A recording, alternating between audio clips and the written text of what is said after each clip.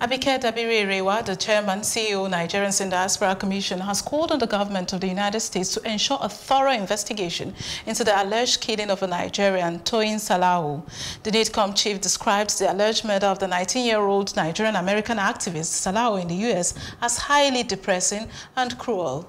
This is contained in a statement signed by Abdur-Rahman, head of Media and Public Relations Unit of NiDCOM.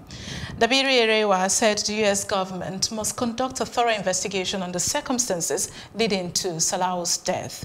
The NiDCOM boss condoled with the immediate family of Salau, who died while advocating against oppression and injustice.